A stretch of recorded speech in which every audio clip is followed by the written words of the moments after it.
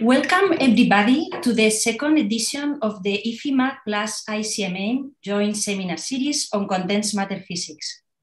Before starting, let me announce that in this 21-22 course, we will be able to enjoy not only our traditional fully online seminars, like in the past year, but also hybrid format seminars with both online and on-site participation. This is actually the case of today. Our first speaker is on campus at the Material Science Institute of Madrid. And now I'm going to give the floor to Oksana Chubikalo-Fesenko, who is going to chair this session. She will be taking questions at the end of the talk. And I also want to tell you that online you can also ask questions by raising your hand. And at the end, I will give you also the floor. Thank you very much for being here. And now, please, Oksana, you can start. Thank you very much, Elsa, for this introduction. As it was already announced, this talk is a part of joint seminars from the Material Science Institute of Madrid and the Condensed Matter Physics Institute of Autonomous University of Madrid. And also this talk is a part of the Distinguished Lecturer Series of IEEE Magnetic Society. And it is my pleasure today to introduce you Mathias Kläui, who is a very well-known specialist in spintronics and nanomagnetism, and he is a distinguished lecturer of IEEE Magnetic Society of this year. Mathias is a professor at the University of Mainz in Germany, and also in the Center of Quantum Spintronics in Norwegian Institute of Science and Technology. He is also director of the Graduate School for Excellence of the Mainz University. He has been actively working in spintronics and nanomagnetism. A little bit about his biography. He made his PhD in Cambridge University, and then his postdoc in IBM and Zurich, and then he also worked in EPFL in Switzerland, as well as the University of Constance in Germany, and now he is working in the University of Mainz. His interests are related to nanomagnetism, spintronics, with very broad subjects within these topics related to antiferromagnetic spintronics, magnetization dynamics, graphene spintronics, or all similar topics in this area. And now I give you the floor is yours. And thank you very much for coming to have this lecture here. Okay, well, thanks, Oksana. It's really kind for hosting me here. And I'm very happy that Oksana and Akash allowed me to be here in person. So this is really great to see so many live faces. Typically in the last 2 years, I've been giving talks by Zoom, looking into black screens. So this is a lot better, and therefore I'm also going to take a picture, just for one of the few moments in the IEEE Magnetic Society DL talks where I actually have an auditorium with live people. So this makes makes it such a good experience, and weather is great, food is great, people are great. So I'm looking forward to a couple of really exciting discussions after this as well. Yeah, as Oksana said, I'm from Mainz and Trondheim. And today I'm going to give you a very introductory lecture on antiferromagnetism. And I'm going to try and show you what it takes to make antiferromagnetism useful. And that is how to write it, how to read it, and how to transport information in antiferromagnets. So these are the 3 main topics. And as Oksana said, this is part of an IEEE Distinguished Lecturer tour, and therefore I'm going to have 1 slide of advertising for you. So this is the IEEE Magnetic Society, which is the largest learned society in magnetism in the world, and I encourage you to become a member because we organize summer schools. So if you're a student, please bother your supervisor to go to one of our summer schools. We pay for everything. We have newsletters in magnetism because eventually you also need to get a job. We publish a number of important journals, such as IEEE Transactions on Magnetics and Magnetic Letters. And also, if you are not in from magnetism, have a look at this video, which is very nice to introduce magnetism and why it's important also to your friends and family. And finally, we organize a distinguished lecture series where every year 4 lecturers are chosen in order to travel the world and give talks. And this has been in the last 2 years, Masashi Shiraishi, Tim Mewes, Bert Koopmans, and myself. And I also encourage you to listen at their talks, which you can find in YouTube, or please invite them to come here. And finally, because a lot of us are still sitting at home quite a lot, if you want to stay up to date with what's hot in magnetism, there are 3 excellent online seminar series, which are hosted by the SPICE Center in Mainz, the OSSS in Nebraska, Lincoln, and Denver, and the Petaspin seminar series hosted in Messina. Okay, enough advertising. Let's start with science. So why antiferromagnets? Well, if you believe this guy here, which is Louis Néel, then antiferromagnets are interesting but useless. That's what he said in 1970 when he got a Nobel Prize. And well, you know, these guys who get a Nobel Prize, they tend to know what they're doing. But, you know, I definitely agree that they're interesting. But the question about useless, that's something that has been intriguing me. Are they really as useless as Louis Néel thought? So fundamentally, they could have many advantages. Now, if you compare ferromagnets and antiferromagnets, then in a ferromagnet, you store information in a bit where the magnetization is pointing to the right or pointing to the left.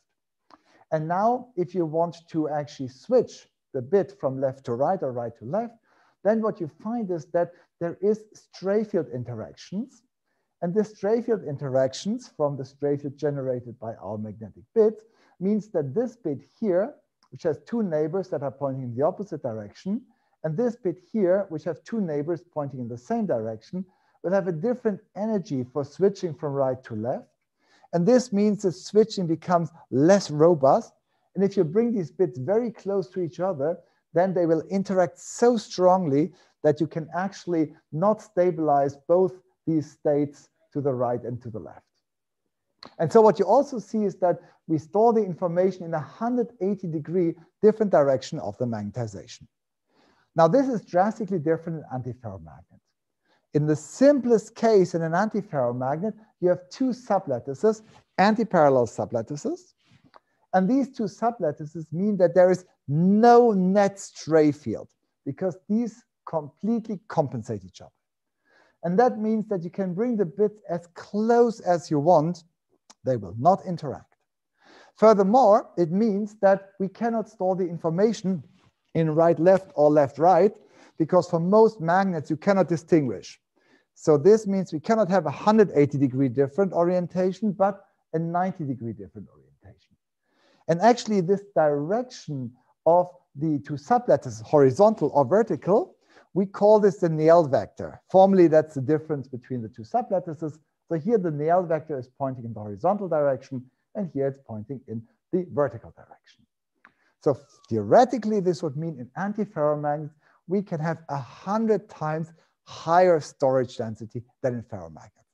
So this should be exciting. Now, one of the difficulties and also one of the advantages of antiferromagnets are that in contrast to ferromagnets, where you have a large susceptibility, so a magnetic field manipulates them, in antiferromagnets, the susceptibility is a factor 10,000 or 100,000 smaller, meaning that magnetic fields cannot be used to manipulate them easily. But on the other hand, they're very stable against magnetic fields. So once you have set the bit, like this or like that, if there are stray fields, it doesn't matter. Another difference is that if you look at the energy scales, the highest energy scale for antiferromagnets is the antiferromagnetic coupling between the 2 sublattices. So this so-called inter-sublattice coupling is of the order of 1,000 Tesla or so, and it sets the transverse susceptibility. The next highest energy scale is the intra-sublattice coupling that couples 2 spins of the same sublattice parallel, and that can be of the order of 100 Tesla or so, and together these set the Néel temperature, the ordering temperature. And what is important is that these energy scales are so high that we can never reach them in the lab. There's no way to generate 1,000 Tesla in your lab. So there's no way that you can get the 2 sublattices to go parallel. So they will always stay antiparallel. But there's a third energy scale, and that is the reorientation of our 2 sublattices which are still anti-parallel, but they can go from horizontal to vertical. And that can be set by the anisotropy, which can be small and can lead to an achievable so-called spin swap field of around a few Tesla. So this is potentially achievable in the lab. So what else is different? These very strong anti-parallel coupling of our two sublattices leads to very high frequencies for the eigenmode dynamics, which is typically in antiferromagnets in the terahertz regime, so-called exchange enhanced, and in ferromagnets is in the gigahertz regime. And since these eigenmode dynamics sets the ultimate switching speed, it would mean we can switch our antiferromagnets 1,000 times faster than a ferromagnet. So that's really good. So we can switch from vertical to horizontal 1,000 times faster on the femtosecond time scale than for ferromagnets from left to right. So potentially that's super exciting. And something that many of you don't know is that there are actually many more antiferromagnets than ferromagnets. So why is that? If I look at, let's say, collinear antiferromagnets, where you just have two sublattices, there are already a lot of ways that I can generate antiferromagnetic coupling where you have zero net stray field. For instance, by having one layer all up, one layer down, one layer up, and that's so-called A-type. Or within a layer, we can have up and down, and then this is the same through all the layers. Or within a layer, we can have up and down, and this then alternates as well. So already for this very simple collinear antiferromagnet, there are many different ways to get antiferromagnetic coupling. And this is actually realized in real materials. For instance, nickel oxide is a material which is such a layered antiferromagnet, where we can see that one layer has all the spins to the left, and one layer, the next layer, the one on one plane, has all the spins to the right, and so on. There's also manganese to gold, which I'm going to talk about more, where again, we have one layer with the spin up, one layer spin down, one layer spin up, one layer spin down, and so on. So this already shows you there are different ways to couple these spins antiferromagnetically for collinear antiferromagnets. But it gets even more complex and more exciting. You can also have so-called non-collinear antiferromagnets, where you see that the spins are pointing in all kinds of directions. But if you average over one plaquette, then the net spin is zero. So all the spins together, if you sum this up, is zero. And these are so-called coplanar antiferromagnets, non-collinear coplanar. And it can be even more complex, where you see spins pointing out of the plane or into the plane. So here the spin is pointing like this, and this is like this, and this. So you see here, again, if you average over one plaquette, it's zero.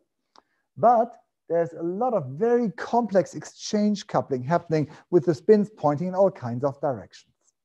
And so this means, because you can have so many different types of coupling, there are many, many materials that can have antiferromagnetic coupling. Another thing that is not so well known is that the magnetoelastic coupling, i.e. the coupling between strain and the Néel order or magnetization, sublattice magnetization direction, in ferromagnets is typically weak compared to antiferromagnets. And that is important because strain can be generated with very low power, and therefore we can potentially switch with very low power. And now, okay, the exchange interaction in ferromagnets, it's simple. All the spins have to point in the same direction, so it's typical Heisenberg exchange. But you saw in antiferromagnets, you can have all these very complex exchange interactions leading to complex ordering. So this is more interesting, but also more difficult. Actually, in this talk, I'm going to limit myself to simple collinear antiferromagnets. And the non-collinear ones, they're super exciting, but you have to go to a more advanced talk and invite someone smarter than me to work on that. Now, finally, useful. Yes, of course, ferromagnets are useful. You have them in hard drives, magnetic sensors. There are many, many applications of ferromagnets. At the moment, antiferromagnets are only used as passive elements for exchange biasing of spin valves. In order to make them active elements, you need to measure and control them. And so the take-home message here is antiferromagnets are definitely interesting and possibly useful even as active elements. Now, you might be, very bored and you might want to, fall asleep now. So let me give you one slide as the take-home message of this talk today. And then please go ahead. The people that are online, you could go and grab a coffee. And the people here, you have to be kind enough and just sleep without interrupting. So the main message here is ferromagnets are manipulated by magnetic field. That's Ørsted field, and that's 19th century physics. Antiferromagnets can be manipulated by staggered Néel spin orbit torques, and that's 21st century physics. So very exciting, very boring. That's the take-home message. All right, so now comes the real science. So first, if you want to actually use antiferromagnets, we need to determine in which directions does the Néel vector orient. Is it horizontal, vertical, or something else? So in order for that, we need to read out the antiferromagnetic order. And we can do this with different means. One of the most direct way of doing that is using imaging. And we start with nickel oxide, this material, which has these collinear layers of spins pointing down and spins pointing up, or left and right. And indeed, there's actually 12 different orientations that the spins can point, these T and S domains.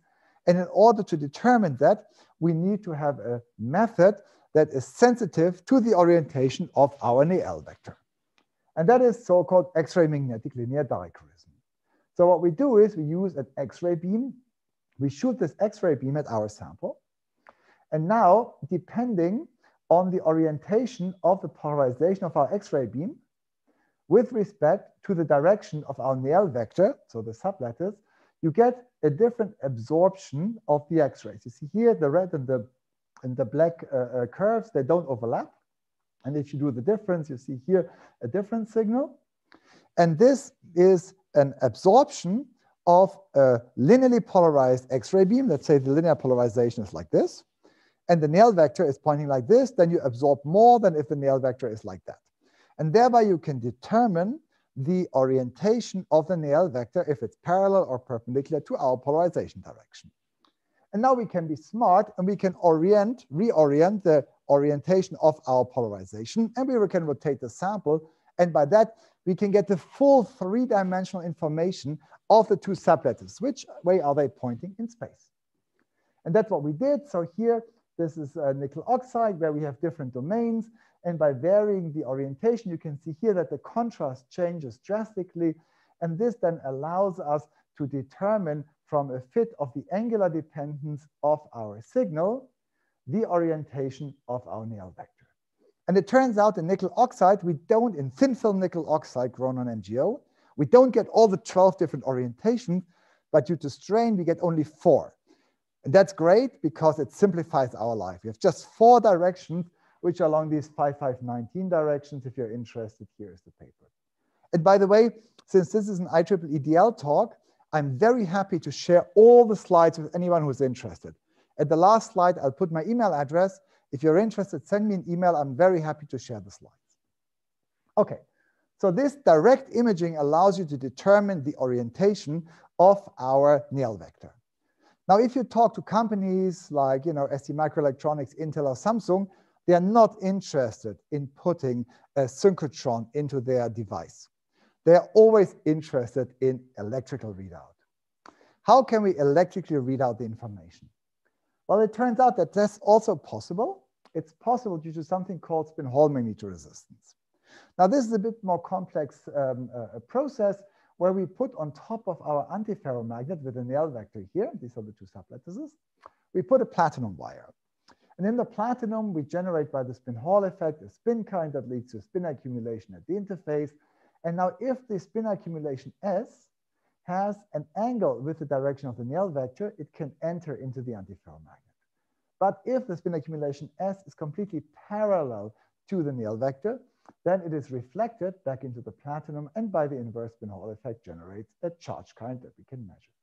So essentially, the resistance of our platinum wire depends on the dot product squared between the direction of the Néel vector and the direction of the spins in the spin accumulation. And so this was first pioneered for ferromagnets here by Nakayama et al. And we then looked at this for antiferromagnets. So what we did is we have nickel oxide and we change the orientation of our two sublattices and we orient them in different directions. And then we measure the resistance. And this was first pioneered in the group of Bart van Wees and later by Sebastian Gönnwein's group and us. And we see this sine squared dependence.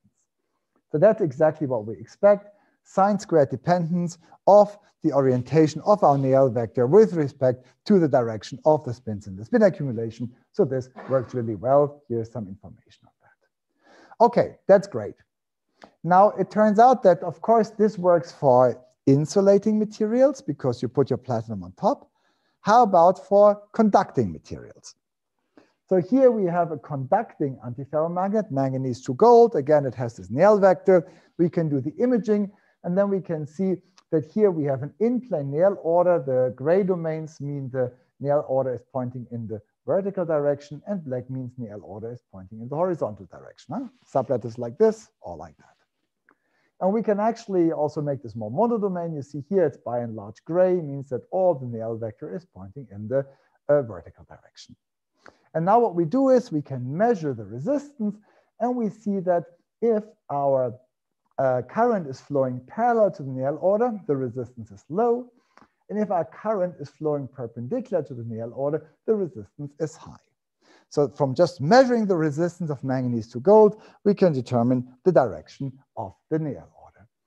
This is not such a big effect. It's 0.15%. It's an anisotropic magnetoresistance effect, but it allows you, by a simple resistance measurement, to read out the direction of the Néel order. And we actually did this also in the optical regime, where we measured optical dichroism. This paper just came out 2 weeks ago, and we find that the effect is 4 times larger. It's 0.6%, still not huge, but it's relatively sizable. Okay, so this is good. Now, one of the problems is that these effects are still small. So if I look at the effect that I would like to have for a real device, so for instance, if I want to sell this to Samsung or Intel or Infineon, they would like to have 100% change or 200% change, not 1% or 0.1%. So how can we do that?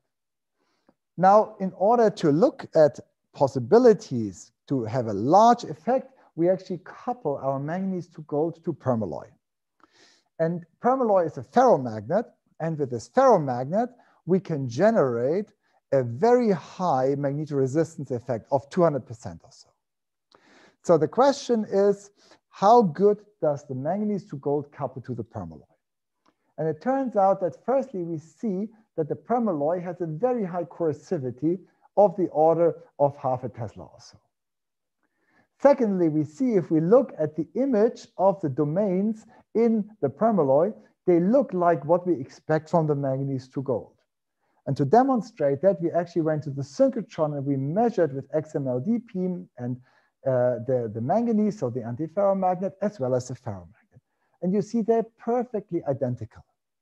This means that every domain in the antiferromagnet is completely visible in the ferromagnet.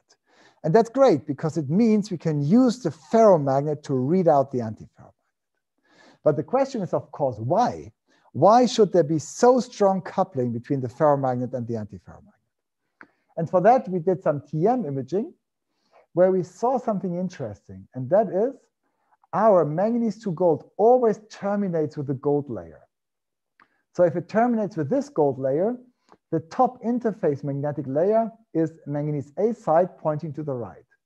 If we terminate with this gold, we also have as a top magnetic layer the manganese A side with the spins pointing to the right. So that means at the interface between the manganese to gold and the permalloy, we always have the same spins. And that means that at this interface, we have ferromagnetic coupling between the permalloy and this top layer. And everywhere, even at step edges, we have this perfect coupling. And that leads to exchange bias of 30 Tesla. So really exchange coupled interfaces. And that means our permalloy is a perfect reflection of the manganese to gold. And now we can read out permalloy with 100% TMR. And therefore, this allows us to read out the antiferromagnet with 100% TMR. And that's what you need for a device. If you're interested, the paper's on archive and hopefully will be coming out soon. Okay, and now finally, just 2D magnets. Many people get super excited about 2D magnets, so do we. I think 2D magnets are really interesting because in a layered antiferromagnet, such as this chromium trichloride, You have a single monolayer, which is a ferromagnet, a bilayer, which is a perfectly compensated antiferromagnet, a trilayer is a ferromagnet, and so on. And we looked at chromium thiophosphate. Indeed, we see this cosine squared dependence. So we see these type of signals, evens in these 2D materials. So I think that's a super exciting area, which we are going into, and we're just writing up the first work. Okay, let's sum this up. So I've shown you we can read out antiferromagnets with different means. We can do electrical readout by spin-Hall magnetoresistance and AMR, small, but it's there. We can do X-ray magnetic linear dichroism and combined with X-ray microscopy and optical dichroism. And what I find very interesting is this exchange bias coupling, which allows you to have large electrical readout. And there are also other mechanisms that I didn't have time to go into. But again, if you're interested, send me an email. I'm happy to share the slides so you don't need to write down all the references. Okay, so we can read out the antiferromagnetic information, and that's pretty good. But of course, we also need to write it. You know, just reading out is great, but we somehow need to write it. So how can we write antiferromagnetic information? Well, I told you that the susceptibility to magnetic fields is typically very small. So if I apply a field, the two sep lattices, they cant a little bit. So let's say like this, they cant a little bit in one direction, but this is strongly exaggerated. This very strong antiparallel coupling of 1,000 Tesla means that if I apply a field, the canting will be very little, so just millirad or so. But still, this small canted moment here would like to align with the applied field. So if I apply a field this direction, my Néel vector would like to orient in the horizontal direction. And if I now apply the field this direction, sorry, if I now try to apply a field in this direction, the Néel vector would like to cant that way. So by changing the field direction, I can cant the small moment. I can generate a small moment by small canting, but still that reorients the Néel vector by 90 degrees or is in a direction perpendicular to the current. And finally, if you have extremely strong fields and low exchange, you can also have the spin flip, but we don't consider this here. But let's check if that really works. So we go back to our favorite material, manganese to gold. And then when we apply a strong field, in this case, 50 Tesla, we see that indeed from the XNOD spectrum, there's first a dip and then a peak. And if we change the direction by 90 degrees, there's first a peak and then a dip. So we have reoriented the direction of our Néel vector by 90 degrees. Now, this, of course, 50 Tesla is not something that Intel is going to put into their devices. So how can we actually do writing with smaller fields? So it turns out we can actually use strain. So what we do here is we use this medieval torture device where we put your sample on the central bar here, and then we squeeze it and we tighten the screws to exert some strain until either the sample confesses or dies. And sometimes it first dies, sometimes it first confesses. So let's see what happens when we tighten the screws to generate a little bit of strain to our sample. We see in the unstrained sample, there is no big signal, but when we strain the sample and just generate 0.1% difference in the length, then we see first the peak and then the dip. So we have reoriented our Néel vector in the vertical direction. So this really works. But again, we can't put this medieval torture device into our CMOS. We need to have electrical generation of strain. And this actually works as well. So we can use PMMPT, which is a piezoelectric material, and we can apply voltages. And these then generate a strain. And this strain then generates actually a change in the anisotropy that allows for a reorientation of our Néel vector by 90 degrees. So this is nice because it is potentially very low energy. So what we can do is we can get a reorientation of our Néel vector by 90 degrees with just an electric field, no current needed. And that is very, very low power, can be theoretically in the septojoule power. Okay, that's great. Now, of course, this PMMPT material, again, it's not super compatible with CMOS. So the companies would rather like to have pure current-induced switching. And this is something that, of course, we know very well from ferromagnets, where it's called spin transfer or spin orbit torques, and where essentially when you inject a spin polarized current from into a ferromagnet, then this spin current actually transfers its spin angular momentum on the direction of the ferromagnet. And that means all the ferromagnetic moments will rotate clockwise, and the direction of the spin current has rotated counterclockwise due to conservation of angular momentum. But now what happens for an antiferromagnet? This first layer would like to rotate clockwise. The second layer would like to rotate counterclockwise, but that doesn't work because they're very strongly coupled. So will it work? Will it not work? It turns out that it can work if the two sublattices actually reorient in the same direction. And how can you get that to do? This was actually predicted first by Jakub Selezny.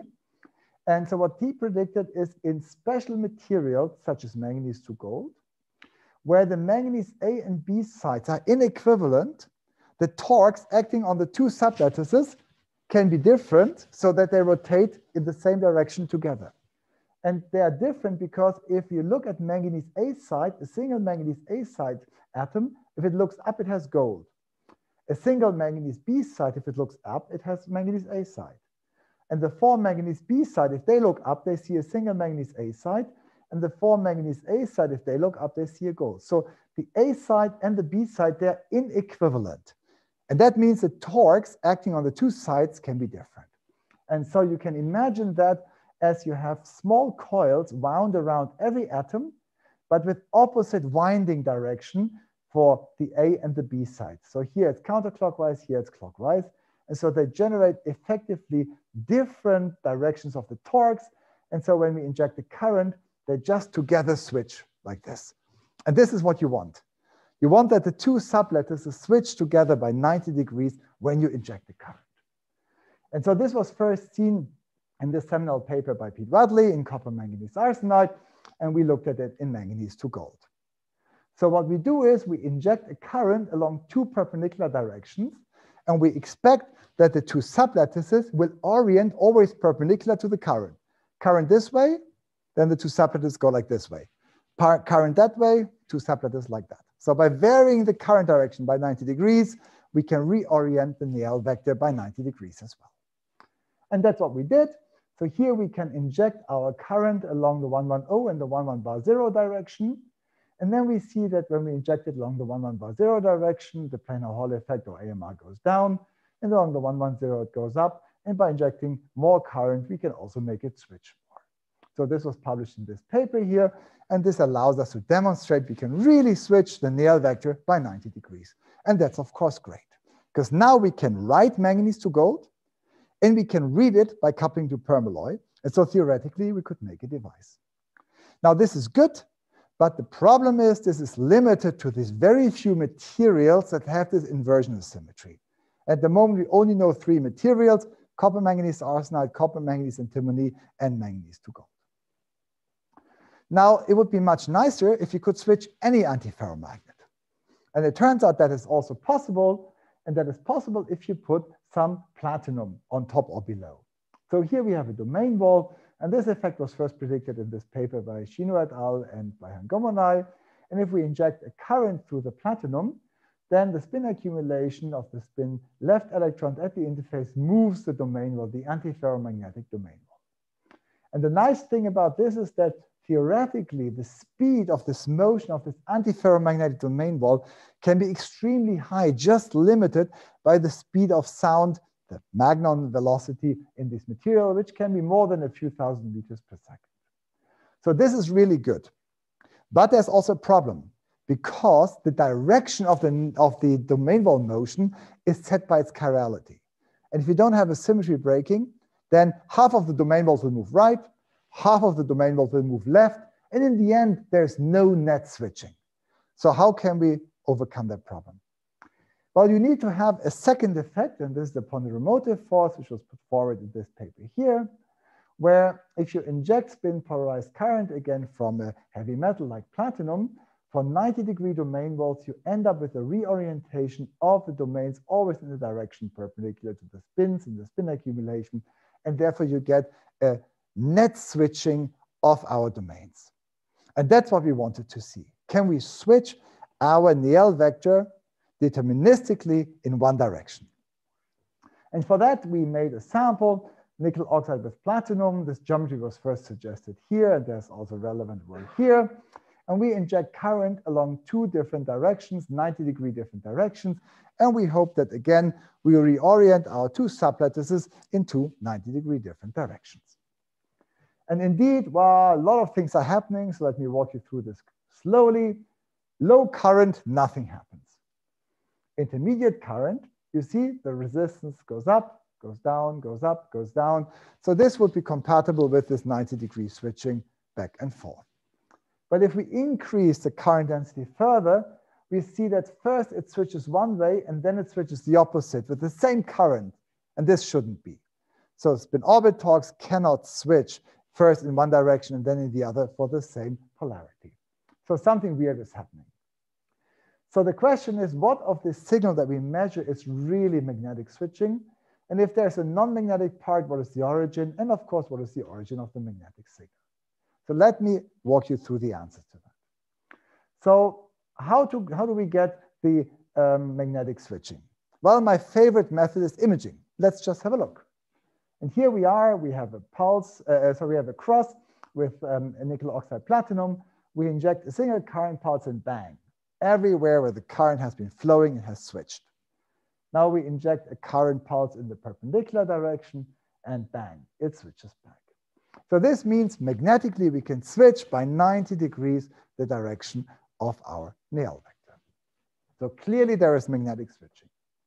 Now how much of that is actually reflected in the electrical signal? Now here when we compare the data from the electrical measurement and from the imaging, we see that initially they go in the same direction, but then the switched area saturates, but the electrical signal continues to increase and decrease. So it looks like the electrical signal actually mirrors initially the switching, but then it increases as well. And there's no magnetic change anymore. So what we can do is, initially the switching is the same, but then we see that the switched area saturates, so no more switching happening, but their electrical signal continues to increase, and we can subtract that additional increase, and then it fits. But the question is, where does this additional increase come from? And to check that, we actually went to a different material, namely to cobalt oxide, because cobalt oxide has a Néel temperature around room temperature.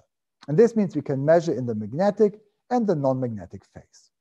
And that's what we did is we measured first below room Néel temperature in the magnetic phase, and we see the same behavior as before. We see for low current density, no switching, intermediate current density switching up and down, and high current density, we see this triangular switching.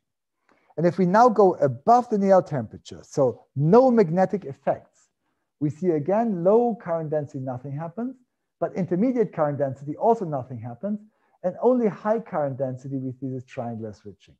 And it turns out that this non-magnetic effect is electromigration in the platinum. So when you put so much current through the platinum, we actually see that there is changes of the structure of the platinum, and that leads to this change in the resistance. So you have to be careful when you put so much current through that there are also non-magnetic effects happening. So the question is now, finally, what is the origin of the magnetic signal? And to check that, we actually went to two devices where we can inject current either from left to right or in this flower geometry, where in the center, the current is always flowing from left to right. In the center, the effect should be identical. But what we see is that the switching is in the opposite direction. So this means that we really cannot have any spin orbit torque effect that can explain this.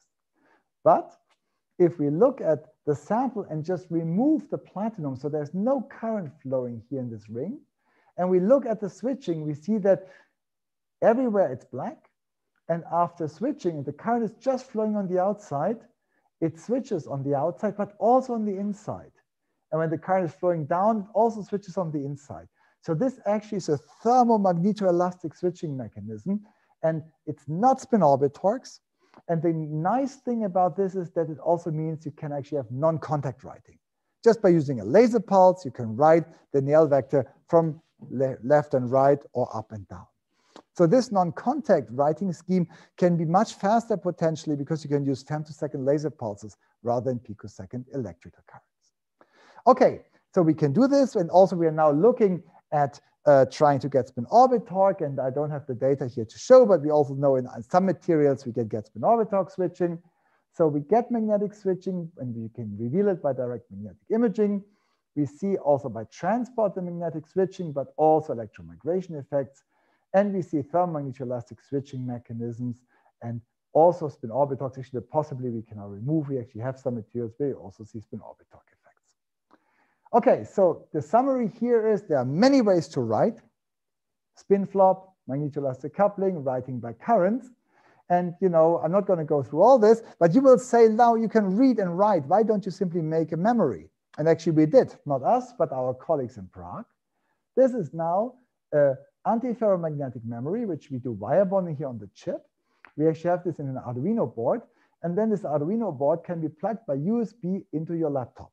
And then we can have an antiferromagnetic memory.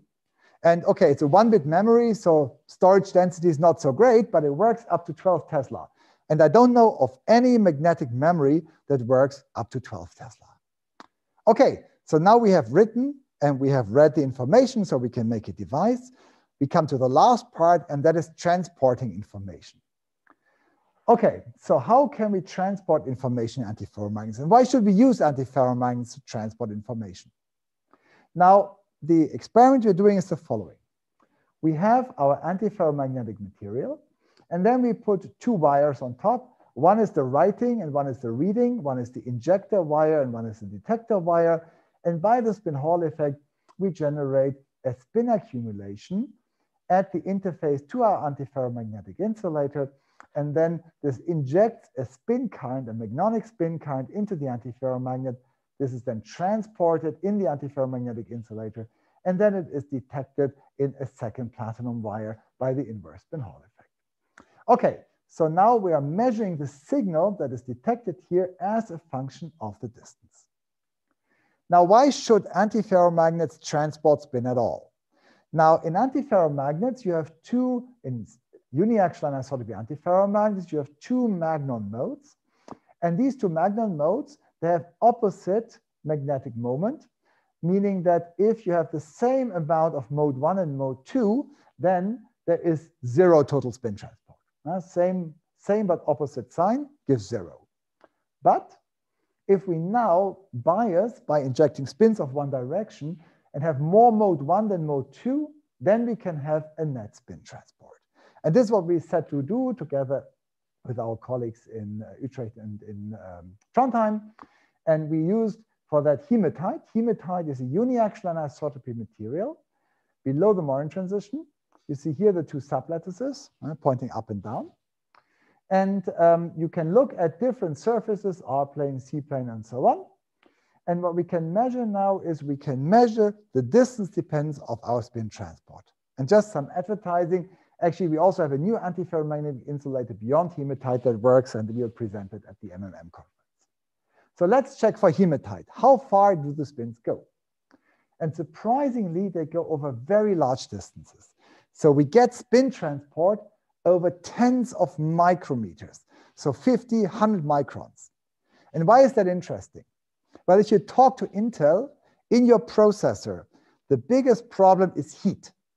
And the heat does not come from computation. The heat comes from the current going through the copper lines, and that's information transfer, because in the copper lines, you have ohmic losses. This is Joule heating. And so you have 30 watts of power in 100 square microns. And this is the limit. And that means that you actually cannot increase the speed of your processor anymore because you can't get it cooled. So you'd like to transport information over tens of micrometer distance with very low dissipation. And that's possible in hematite. Now, you're not interested in transporting spins over 5 meters because, a processor is 100 micron. But also the spins have to go a few microns. If they only go 2 nanometers, it's also not interesting. But that's exactly the length scale that Intel is interested in for low power dissipation transport. Okay, so we can see it over 40 microns. That's really good. And we also identified, there was a big discussion, is it superfluid or diffusive transport? It's clearly diffusive because you have no threshold. and we have elevated temperatures, and we see there's an exponential decay for large distances. So this works really well. Now, one of the problems that people always say is that, what is the origin? Why do these hematites show such long spin transport? And for that, we check the damping, the dissipation, and we measure FMR, the ferromagnetic mode here, and we find actually the damping is 10 to minus 5 or even smaller. So this has extremely low damping, as low as the best ferromagnetic material like YIG. And so this low damping enables this very long spin transport. And if you're interested, here are the two papers about that. Furthermore, we also identify that we have right-handed mode, and that's expected for hematite as well. Okay, so we have low damping material, but the problem is it's only uniaxial below the Morin transition, below 270 Kelvin. So it only works in your fridge, or maybe in the, in Norway, but it doesn't work in Madrid because Madrid is too hot. So in order to make it work in Madrid, we need to have transport at elevated temperatures, above 300 Kelvin. And so actually for that, we went to dope hematite to push this Morin transition to above 300 Kelvin. And then it works, let's say at 310 Kelvin. So it's just okay for Madrid, but maybe not for Seville. So how can we get it to also work at higher temperature? And for that, we actually looked at the easy plane phase, because above the Morin transition, the hematite is an easy plane antiferromagnet. And it turns out that even in the easy plane phase, we get transport over micron. And that actually is something that Akash did the theory for. That's why we have a good collaboration with him in these two papers here, where he explained how the linearly polarized spin waves can lead to a superposition that has a circular polarization and transport spin even above room temperature in the easy plane phase. And that's really good, because that means we can transport spin over long distances at room temperature or above. Okay, so that's a quick summary on the spin transport. So there's been a discussion on diffusive versus superfluid spin transport. There's an influence of domains and domain modes on the spin transport, so we can actually tune this. And there are also a lot of studies for vertical spin transport over short length gaps and Magnum spin waves. And now just one final advertising slide on skyrmions, because everyone is excited about skyrmions. So we find in hematite antiferromagnetic anti-skyrmions. If you're interested, here's the paper. There's also some interesting work from colleagues that have shown also merons in these materials. So skyrmions can also be found in these antiferromagnets. And with that, I come to the most important slide, because this is the people that did all the work. I just get to travel around the world or sit in front of my computer and give talks. So this is my group in normal times. This is my group at the moment. But fortunately, now we are more back to this than this. In particular, I acknowledge two excellent postdocs, Lorenzo Baldrati, who's been driving most of the switching, and Romain Lebrun, who's been driving most of the transport measurements, as well as my permanent staff scientist, Gerd Jakob, on the oxide work, Martin Jordan in charge of the manganese to gold, Hartmut Zabel, our senior professor, who told us a lot about magnetic scattering. And of course, nothing would work with great collaborations.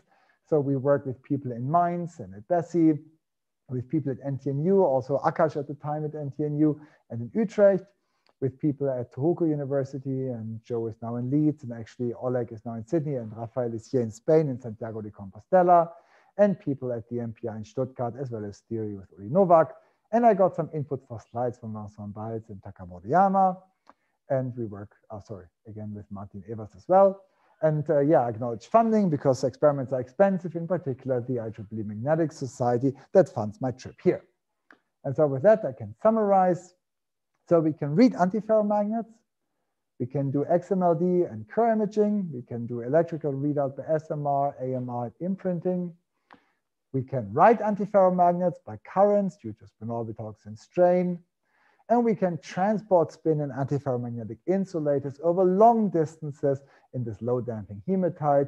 And if you're new to the field, there are also some excellent general introductions, which I recommend to you. And with that, I'm happy to see all of you here in person. I'm also here today, so if you want to talk to me, come and find me. If you're interested in the slides, send me an email. And with that, I thank you for your attention, and I'm looking forward to the discussion.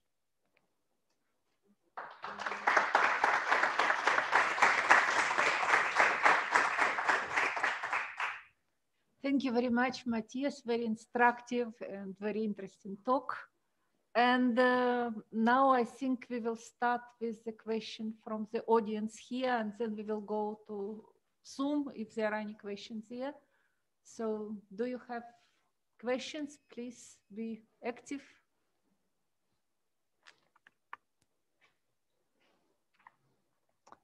If you shout, I can also repeat the question. Oh yeah, there is. Yeah. Perfect. Thank you very much. What about the sintering? How crucial is the quality of the samples? Yes, I mean, it is very crucial. For instance, in particular, maybe let me show you the manganese to gold. I mean, here you see that the growth is super crucial.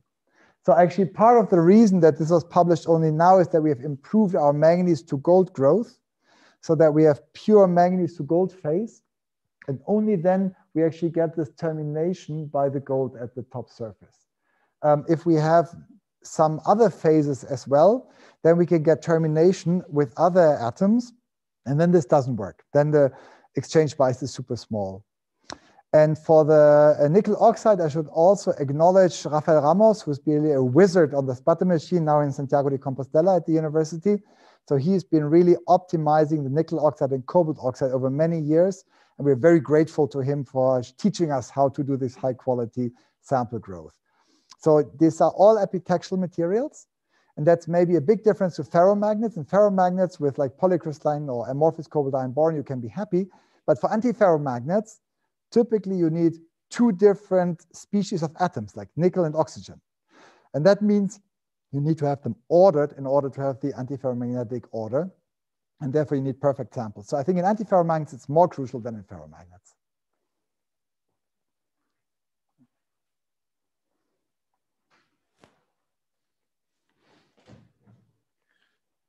First, thank you for the talk, pretty nice. It's regarding the question, the previous question.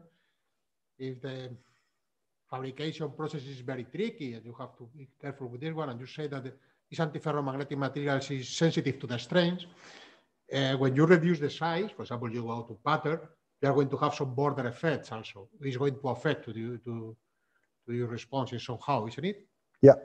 Yeah, so this is another very valid point. So I mean, here you see typical devices. So indeed, when we do etching, we do some damage at the edges. So what we do typically, there are two things that can happen. When you do etching in order to define a hall bar or something like that, if you etch for too long, you can heat the sample, and that can lead to a degradation of the material. So for that, what we do is we do 10-second etching, 30 seconds wait, 10-second etching, 30 seconds wait, to always make sure the sample doesn't heat too much.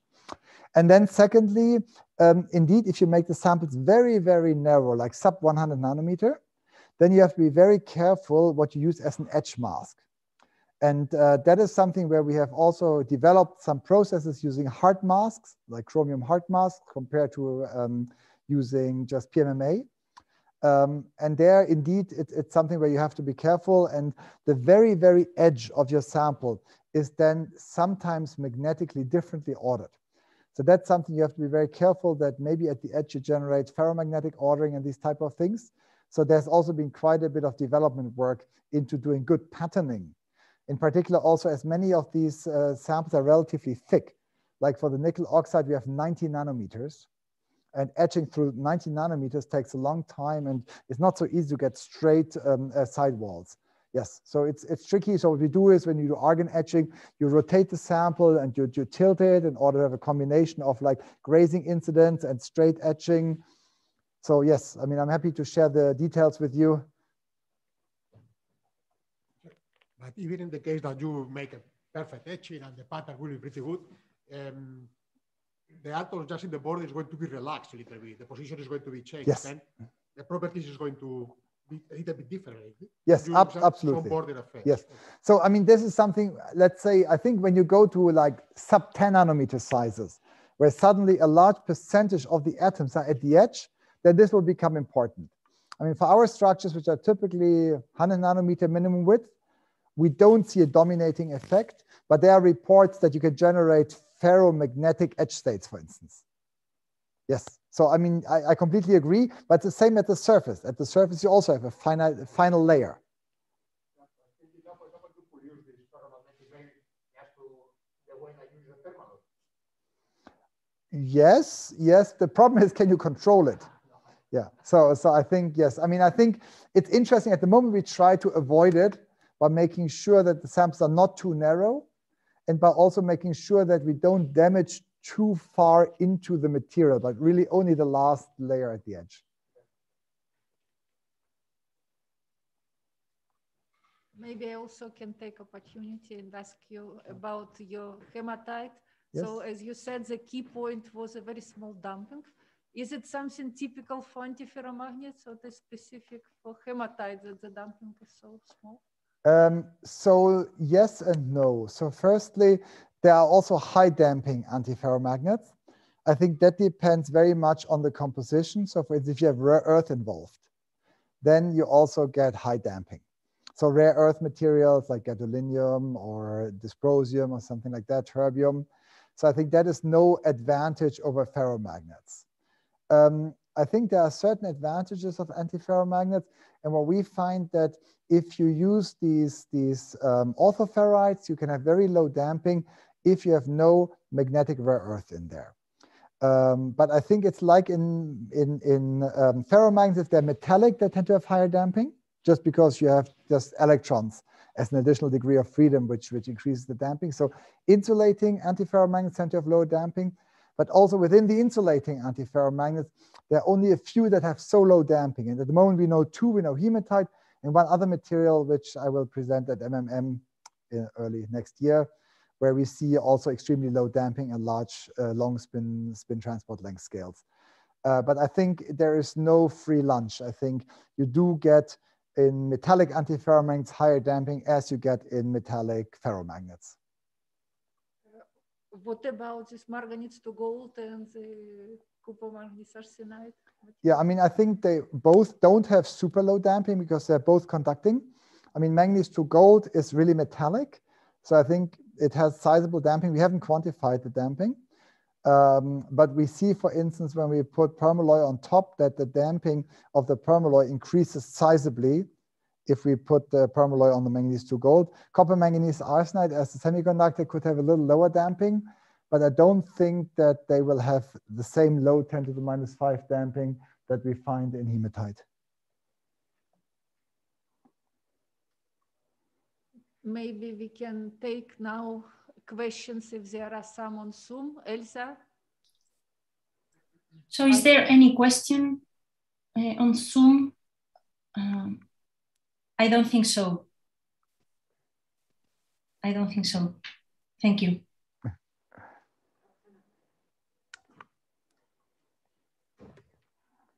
And regarding this possible anti-skirmion, what are the properties expected? So this is a special beast here because it's an antiferromagnetic anti-skirmion. So it's topologically trivial. So you would, for instance, expect there is no skirmion Hall effect. So when you drive it, it would drive straight along the current direction and not having a skirmion Hall effect. The problem is at the moment that we see these type of structures occurring in hematite, but we don't have a symmetry breaking mechanism leading to chiral skirmions. So this would be Lifshitz invariance, where you need to have inhomogeneous DMI, it's called, where you need to have a spiralization of your Néel vector. So Néel vector needs to lead to the spiralization with a fixed chirality. So this we have not seen. There's one report on manganese on tungsten 001 or something like this with a spin-poised STM where they see a chiral Néel vector a spiralization. But in our case, we've tried to cap very thin material with platinum or tungsten. We don't see chiral spin structures at the moment. So I would say this is nice because it exists, but it's at the moment not terribly useful, to be honest.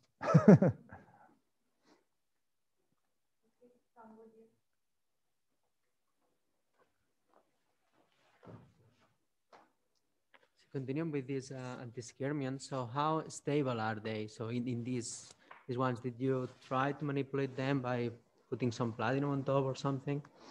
Yeah, at the moment, they don't seem to move. I mean, they're stable up to 6 Tesla, which is a spin flop field. So at the moment, we can kill them by applying strong fields, like in the easy axis phase, spin flop is 6 Tesla or something like that. In the easy plane phase, it's a bit easier to manipulate them. But at the moment, we have not managed to manipulate them actively by putting current through. And this you can see, there's also some random domain structure. I mean, there's nothing ordered about it. So I think that essentially it's governed by some pinning sites. And, this just happened to be an antiferromagnetic anti-scamming which just occurred at this pinning site. Okay, that's why we also published it PRB and we didn't try to submit it to. But fundamentally, there's nothing that speaks against moving it by current. I mean, I think, fundamentally in a hematite, this can be moved. But maybe that's another thing that one should realize, that antiferromagnets, you cannot grow them so thin. If you have interfacial spin orbit torques, you want to have a very thin magnetic layer. But antiferromagnets, because they comprise a unit cell which is simply bigger than, say, cobalt, you need to make them thicker in order to get good quality. And that makes interfacial spin orbit torques, interfacial DMI trickier. How big is the field? This was probably 30 nanometers. So typically we get you need tens of nanometers of hematite in order to get a good Morin transition. If you make it, let's say 5 nanometers, then you get typically only the easy plane phase because the quality is not as good. In cobalt oxide, nickel oxide, we can make it now 2 nanometers. And that is, of course, very important if you want to induce interfacial DMI or interfacial spin orbit torques. But for that, you need a wizard like Rafael Ramos who can teach you how to grow this very thin and high quality films. But hematite doesn't grow well so thin. So nickel oxide, cobalt oxide, yes, but hematite, we cannot grow with high quality below tens of nanometers. Sorry, there is a question online. Okay, can you read it out because I can't see it? Yeah, I'm going to. Yeah, I can now speak. Walter, Arnold, please go ahead. Thank you. How does the electromigration migration influence the magnetic structure? That's a very good question. And typically what we find is that the electromigration, at least for this, let's say, relatively small effects, does not change the magnetic properties. So when we do imaging and concurrent readout, so for instance, here in these samples where we have grown, actually, let me just go to one other slide. So here we have an example where we have lots of, so here we have lots of examples where we imaged and we checked and we found that the magnetic structure does not seem to be influenced by electromigration. However, when we put too much current through so that the heating goes up, then eventually, in particular in cobalt oxide, which has this low nail temperature of just around room temperature, then you can change locally where the current is flowing the magnetic structure due to heating above the nail temperature. But nickel oxide has 550 Kelvin nail temperature. There we don't see any influence due to the electromigration because it's just on the surface, and nickel oxide is pretty inert. Mm-hmm. How large are these images and how do you obtain the images? How do we what? Obtain the images. Ah, okay. Yes. So these images are typically like 10 microns, something like that. We can obtain it either by Kerr microscopy or X-ray magnetic linear dichroism microscopy, like photoemission or scanning transmission X-ray microscopy. Okay, good. So here, if you are interested, here's the paper where we discuss this also in detail. Yes, but thanks for asking. Yeah. It's interesting that you say that Niel said it is useless. Well, yeah, but I mean, I think, maybe at his time, I probably would have said it's also useless. I mean, I think it's still, if you talk to Intel or Samsung, they still think it's pretty useless because they say if you have a readout that is 0.1% or 10 to minus 5, SMR is 10 to minus 5. Mm-hmm. There's no way they're interested in any technology where the information readout contrast is 0.1%. It's only since we have shown that we can couple it to the ferromagnet where you have 100% or 200% TMR, that they suddenly get interested. Okay, thank you. Okay, if there are no more questions, let us thank again Mathias for this talk. And also thank you very much to all of you and to those who have been listening by electronic means. So thank you very much. Thank you. And again, if you're interested, send me an email and I'm happy to send you the slides or if you have any questions. And great to see you all in person. Even the students, fantastic. Thank you, everybody online too. Thanks for your participation. See you next Thursday.